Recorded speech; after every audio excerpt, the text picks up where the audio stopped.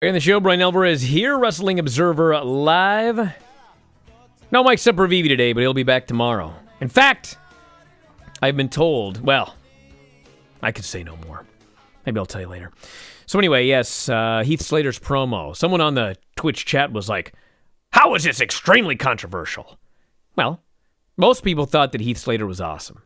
Some people thought, listen, if you're doing a promo and it makes your top babyface look like a total jerk when he's supposed to be your top babyface, then the promo sucks. Which, listen, that's a totally fair argument. But this is my point to all of this when I say that somebody did a great promo. This fella Heath Slater, what's his real name? So I can make this even easier to explain. Now, of course, nothing works on everything right here. I presume his real name isn't Heath Slater, but am I wrong about that? Let's see. Heath Miller. I should have known that. Okay, this fella Heath Miller, he got fired. And as of last night, I've not heard anything today, but as of last night, he's still fired. And he will, in fact, be a free agent, as he had on his shirt, in about a week and a half or so. I think like 17th or 18th of July or something like that.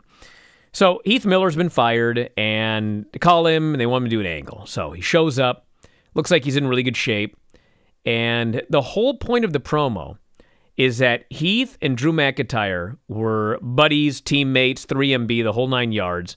They knew each other for years. They were very close friends, best friends, etc., etc. And when Drew McIntyre got fired many years ago, his buddy Heath called him every day. Called him to see how he was doing, checked in on him. Whenever he was in the area where Drew lived, he went over and he visited him. And then he says, well, I was so happy when you won the title at Mania. I was there on my couch. I cheered. I cried. I think it was the first time my children ever saw me cry. I was so happy for you, Drew. And then, shortly thereafter, I was fired. He says, I was there for you, Drew. Where were you for me? You never called. Not one time did you call. Now, the key to all of this is, it's not like he's saying this and Drew is denying it. Like, dude, I called every day. Why are you lying to the people? No. Drew has a look on his face like, Heath is right. He got fired.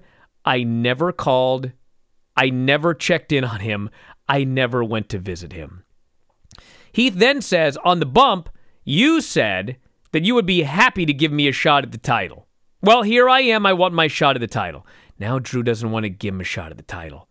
So Heath has to push him and slap him, and finally Drew says, okay, I'll give you your shot. Now, Heath Miller, the guy that plays the character of Heath Slater, he showed up, and he was so good on the mic. He was so good on the mic that when this was over, I wanted to see Heath Slater versus Drew McIntyre at Extreme Rules and not Drew McIntyre against Dolph Ziggler.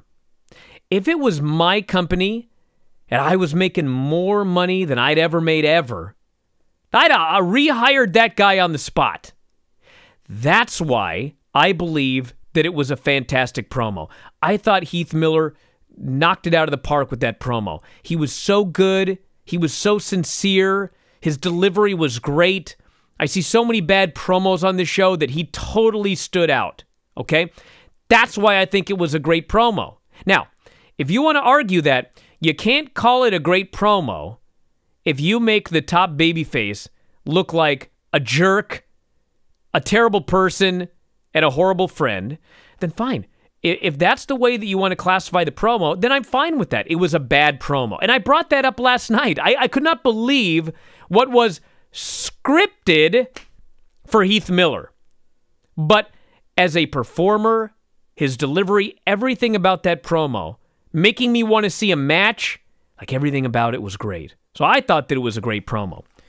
But you're welcome to think that it was bad because the point of a promo, there are many points to a promo. One of them is to build up a match, but if you're doing a promo and it makes your top babyface look like a loser and a jerk and a geek, then yeah, if you want to classify that as a bad promo, you're totally welcome to. But I classify things in different ways. And I thought that Heath did a fantastic job last night.